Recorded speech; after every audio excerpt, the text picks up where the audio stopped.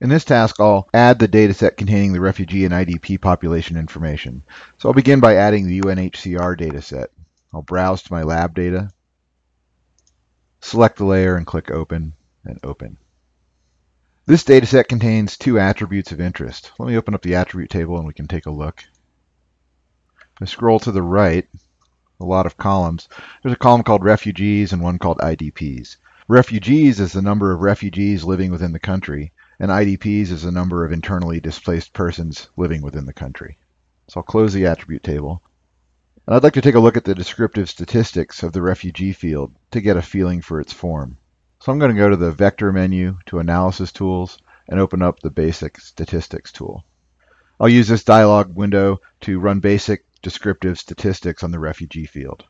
So I'm going to choose my layer, UNHCR assisted IDPs and refugees by country, and my target field is going to be the refugees column. And I'll click OK. I can expand this so I can see all the data. And in reviewing these statistics, take note of the mean, the standard deviation, the minimum and maximum values, and the median. Because the median is significantly lower than the mean, that tells us that the data is negatively skewed. The standard deviation value seems reasonable, if not a little large. And finally, notice that the min value is negative 99. In this field, negative 99 represents a country with no data, or a null value. Since negative 99 is numeric, it's being included in the basic statistics and is skewing our data. Additionally, the max value is more than 9 times the standard deviation. This makes the maximum value seem like a prime candidate for being an outlier in these data values that we should handle separately. So I'm going to close this, and I'm going to open up the attribute table for this layer again. I'll scroll over to the refugees column, and I'll click on the header to sort this data. Note that the largest value here is almost twice as large as the next largest value. It turns out that Pakistan is the country with the largest refugee population. Because it's so much larger than the rest of the data, we'll treat it separately for classification and statistical purposes. Additionally, we should exclude the negative 99 values when we run our basic stats and classification. So let's do that now. I'll clear this selection and close my attribute table. I'm going to right-click on this layer, and from the context menu, choose Filter. And this opens up the Query Builder window. And I'm going to enter this query. Admin is not equal to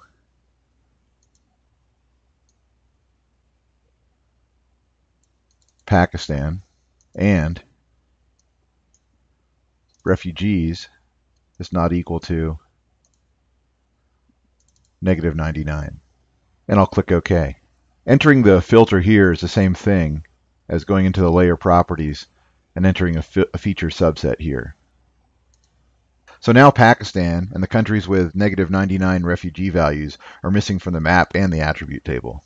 So now let's rerun the basic statistics. I'll go back to the Vector menu, Analysis Tools, Basic Statistics.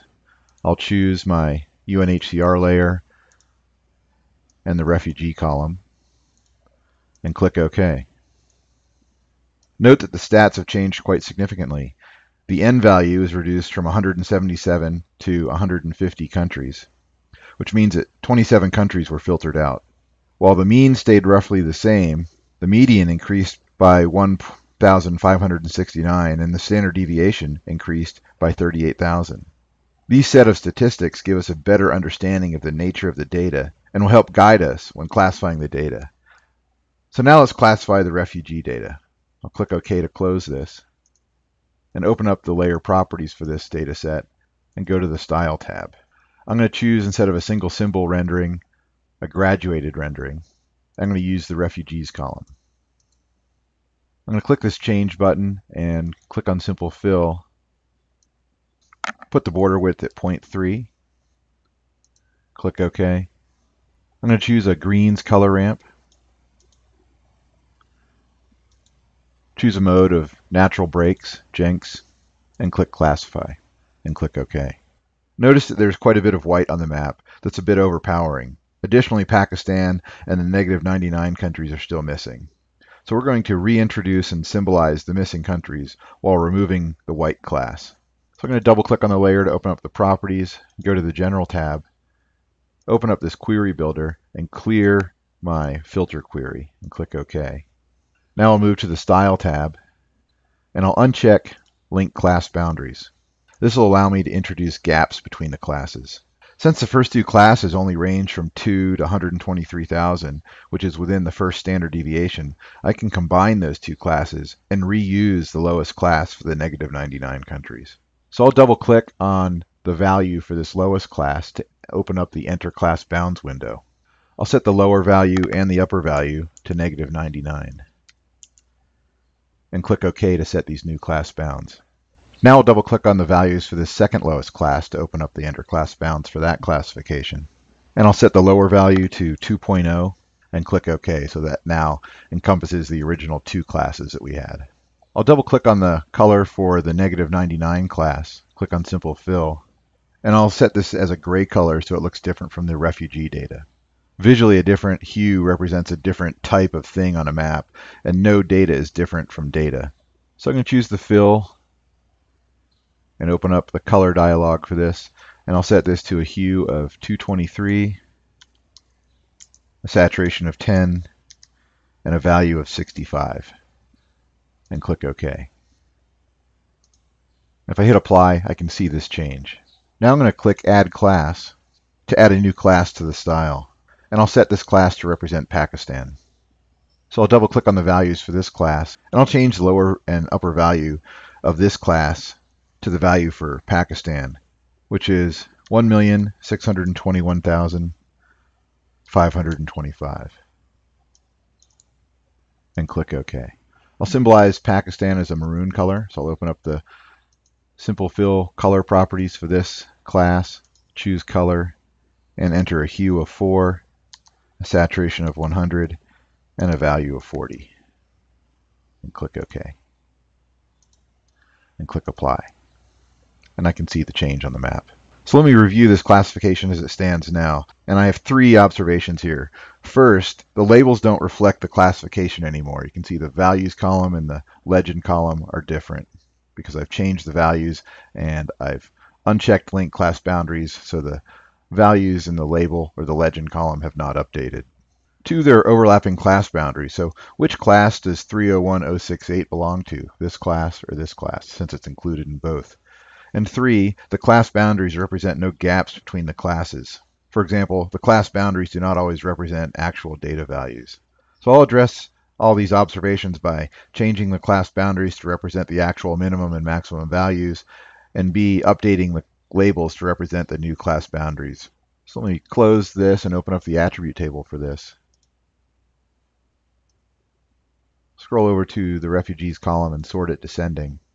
The reason I want to update the labels to represent the new class boundaries is by sorting this refugee column in the attribute table, I can see that the lower boundaries for the top three classes are all wrong. 123, 485, and 301068 don't actually exist as values in the attribute column, and 613104 is the upper boundary for the previous class. So I'm going to change these to represent the data a little bit better.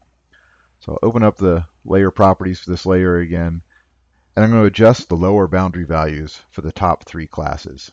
So I did that just as we had done with the other classes, just double clicking on each value set and changing the lower value according to the lab. You'll do the same thing in the lab on your own. And now that all the classes are set, I should update the label field to reflect the changes I made. I can do this by just entering my cursor in the legend, and for this first one, I can type in the value for Pakistan.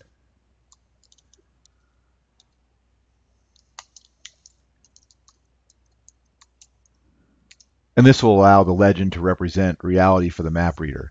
It'll indicate the value and the country that this class has been pulled out specifically to represent Pakistan. Instead of -99, I can change this to no data. And for the other columns, I can correct the values and enter thousands separators so it's easier for the map reader to read. So I've readjusted all my classes. I've also gone in and edited the legend so that this will represent reality to the map reader. And in the next task, I'll style the IDP data.